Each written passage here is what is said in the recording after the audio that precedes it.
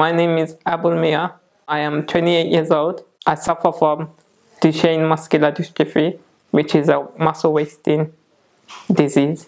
I have had this condition for when I was 7, but when I was 13, that's when it kicked in. That's when I stopped walking. Overnight, I use a ventilator, which helps me breathe in the night. So my lungs are pumped like fully, so all the carbon dioxide could come out, and it helps me sleep better.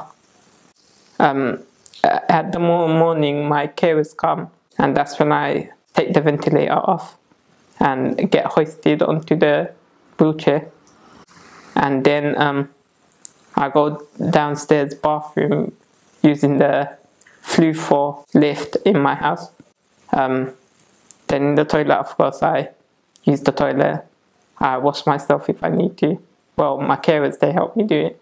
I brush my teeth, and then I get dressed. Well, when I was younger, I was able to walk, and I used to play football. So I wanted to, maybe be a football player. But then once I became on a wheelchair, I thought I could maybe be a jet fighter or drive a tank or something. Challenges I face is quite numerous. Through being I don't have a lot of movement with my arms, like I can't lift them up freely, so that restricts me doing certain stuff. I can't reach certain levels and heights. I can't open the door.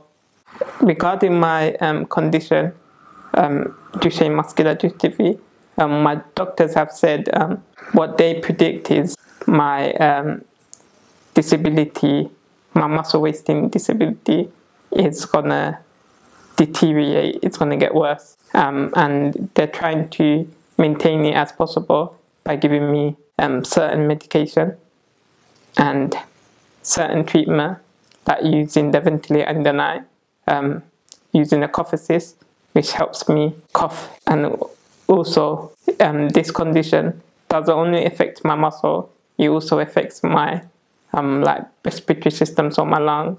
It also affects my heart. I recorded myself. I want to reflect my past few months, how it's been, and also I want people to see what the challenges people like me face, and I think not a lot of people realize how challenging it is for people like us. So I want everyone to get a little insight of the struggles we face as people with disabilities.